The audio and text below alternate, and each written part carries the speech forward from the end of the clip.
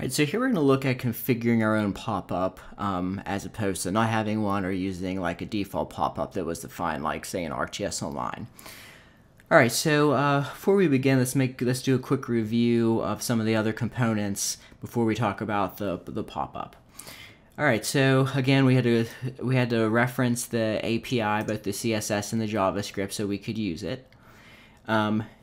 We defined some style for the view div, which basically just is the full extent, no margin, no padding, fills the full viewport. And then we have this script tag, or within the script tag we create the map object, which we'll look at in a minute. And then again, the only thing that's really in the body here is just that div, and we're using the view div ID, which we reference when we create the map. So some other reviews in the script, we need these modules. So we have the map view, and the feature layer module. And then again, we have to call the functions in the same order that the modules are called in. Then we have this creating a new map using the map function here. Again, you're basically creating an instance of that class, and we're setting the base map to satellite.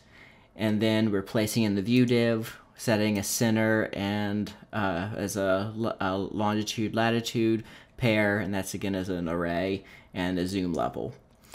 Okay, so that's all old news. So let's look at what's actually new with this. Okay, so this var equals this var template, that's defining the template for the pop-up. And you can see this note here that it autocasts as a new pop-up template. Okay, so this specifies the title. Note that anything in the curly brackets here, that's referencing a field name. So it's going to be data for country name, and then instead of printing that, it's going to actually replace with the attribute from that column, so the country name. And then we have the content, and these are the fields. So we're looking at the field types, and then the info about each field. So for the FID, that's its label, and it's not going to be visible, set to false. So basically, we're not going to show the FID. That's really not useful information. And then we have the country name field. We give it a label, and we're going to show it. This status is UN status. So again, we give it a label, which is again like an alias, and we show it. For numeric data, you can specify some additional arguments in the format option. So note this is, so in here we are saying this is the field name, this is the population, it's going to be visible. We're going to use the digit separator, so it's going to add in the commas, and it's not going to have any decimal points, which doesn't really make sense in that situation. And then this is similar, so numeric, so this is the field name, this is how it's going to be labeled. It's going to be displayed. We're going to have the separators round off to the nearest whole number. Then we have this color map field, which is just used to assign like random colors to the countries. So we're not going to show it. We're not going to show the area, and we're not going to show the perimeter, or which in this case is the shape length field.